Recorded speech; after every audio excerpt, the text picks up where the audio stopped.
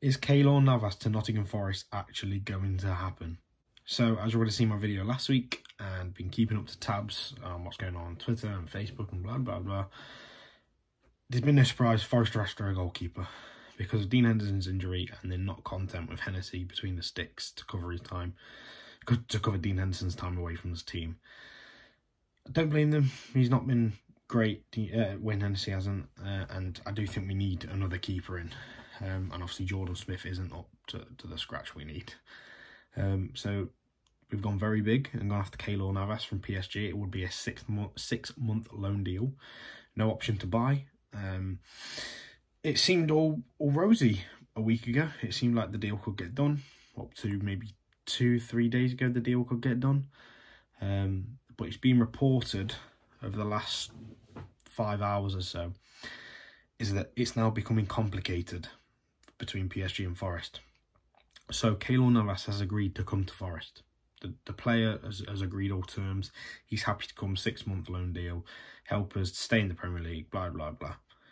Nothing wrong on that side. It's just getting the deal done between Forest and PSG, which is holding up and making it complicated. No one's told us any details of why it's complicated yet, but all we know is that it's complicated and it may not happen. And there's been a little rumour thrown about that Forest then, when we heard about the deal might not happen, they've gone after Sergio Rico, who is PSG's third choice goalkeeper.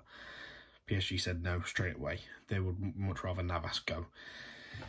But I just don't understand what the hold up is of the deal. When we need a goalkeeper, so it should be very simple from our end. Go and get him on loan. Simple. PSG, they want him to go and get game time. He's going to play over the next few weeks, guaranteed, while Henderson's out. And when Henderson's back, they can fight out for the number 1 spot. If he's good enough, he's good enough. Who cares?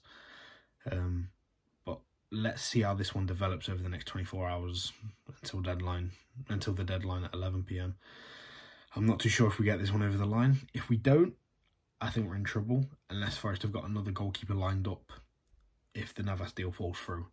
But hopefully we wake up tomorrow and by midday we'll have some confirmation of whether Navas is going to happen or not, and then he can get on a plane, medical, blah, blah, blah, and sign the contracts. But yeah, let's see if it happens. Like the video if you liked it. Subscribe if you're new. And until next time, see ya.